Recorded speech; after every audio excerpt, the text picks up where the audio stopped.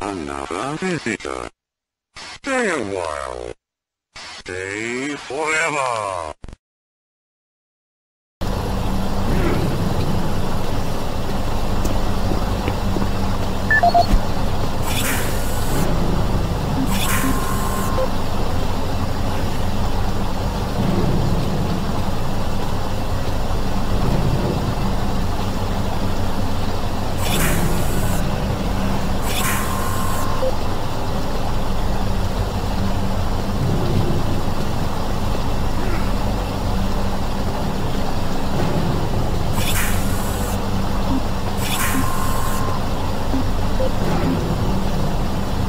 Audio log for Jack Smith, benefits analyst in HR 1024-2145.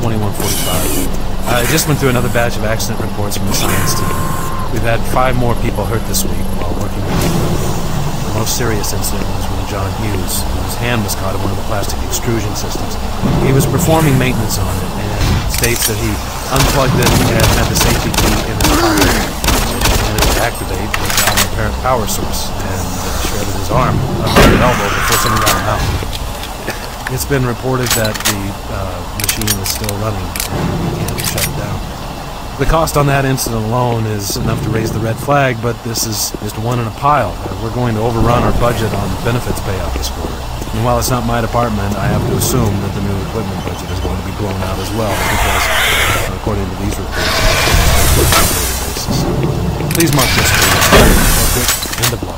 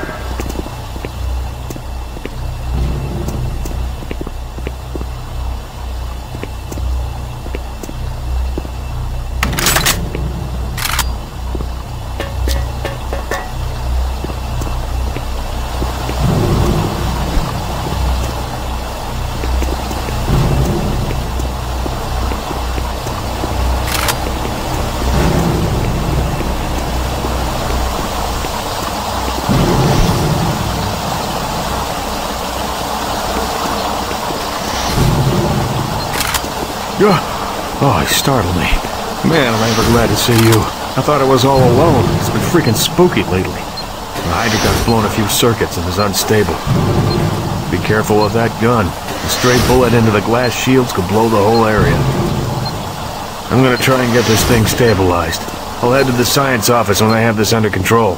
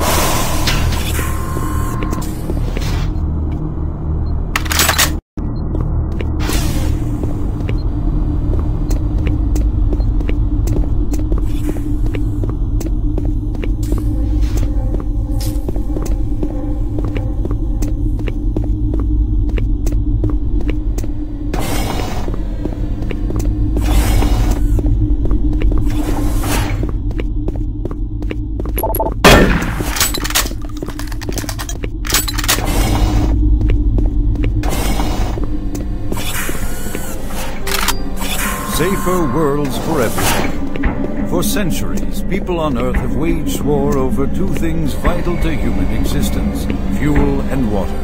As part of its ongoing commitment to create safer worlds for everyone, the UAC recently unveiled its development of the Hydrocon. Though still in its prototype stages, the Hydrocon will, in one dramatic move, forever end all shortages of water and fuel.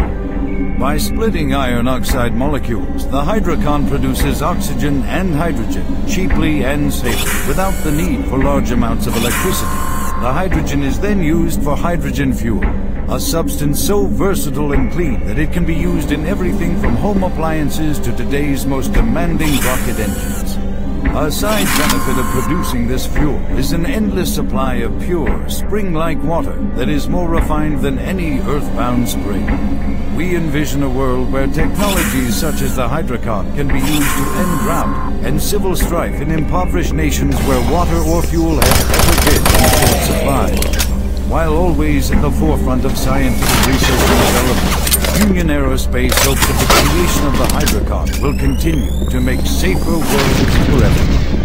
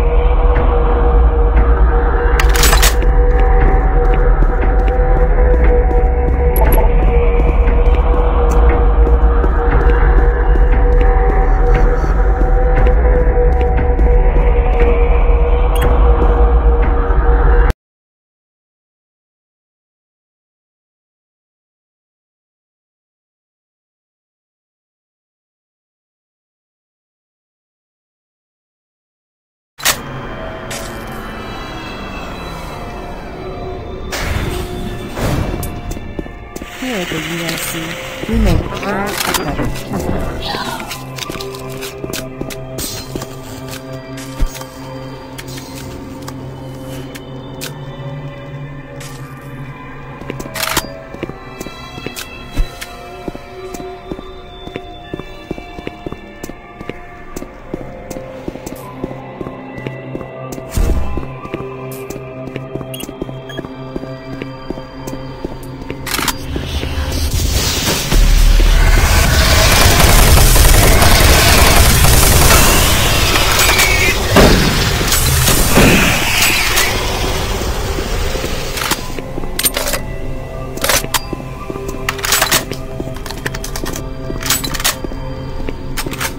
Here at the UAC, we make art better.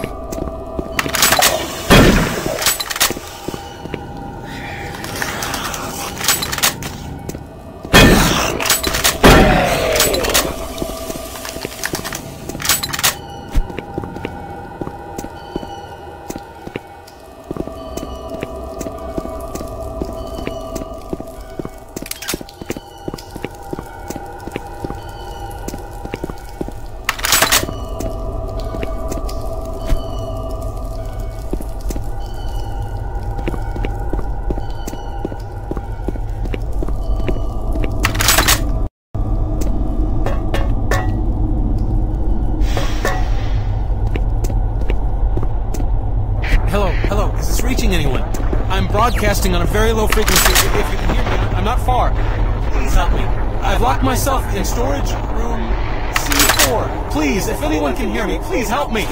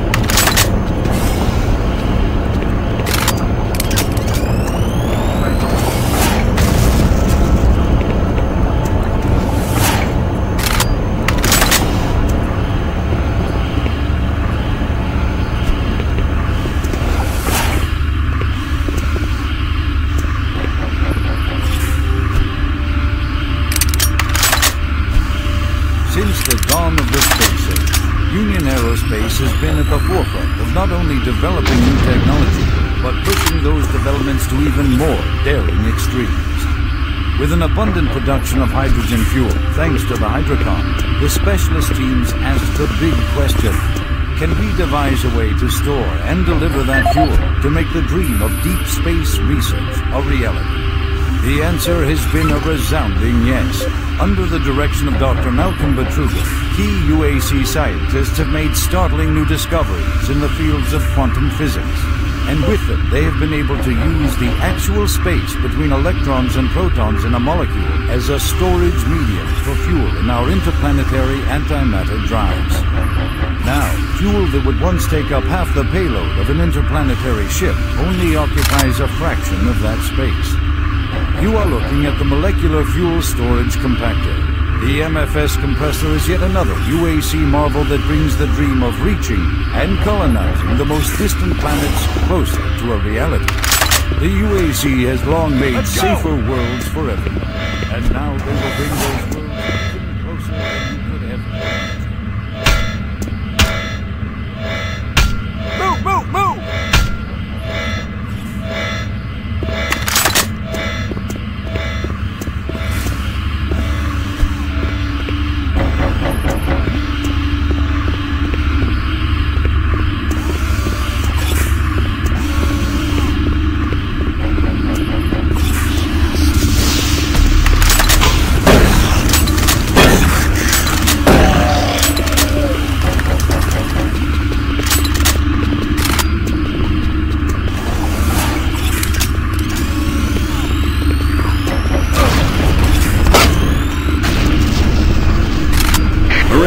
Bravo team reports they've located your position but are unable to move to your current location.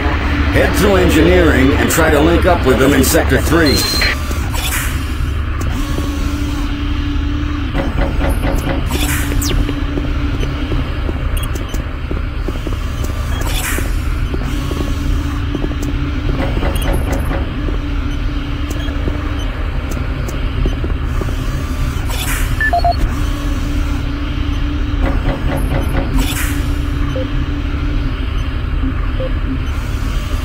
Audio report regarding the disrespectful treatment of new research staff. September 14th, 2145. As you know, I have gone to considerable effort to recruit my staff researchers for AlphaNet. Finding team members with the qualifications, let alone the willingness to come to Mars, has not been a trivial task. You know this already. But it is necessary that I emphasize why their complaints must be taken seriously. We won't be able to keep our people who will recruit new researchers if the harassment continues. No, harassment is exactly the right word. I'm routinely getting reports of UAC security asking inappropriate questions and submitting my staff to unnecessary background checks. I must insist that we be allowed to keep our personal lives private and be left to complete our assignments without further delays. If there is some kind of security threat, I suggest that UAC security look more deeply into their own staff. This is Andrew Chin, Net.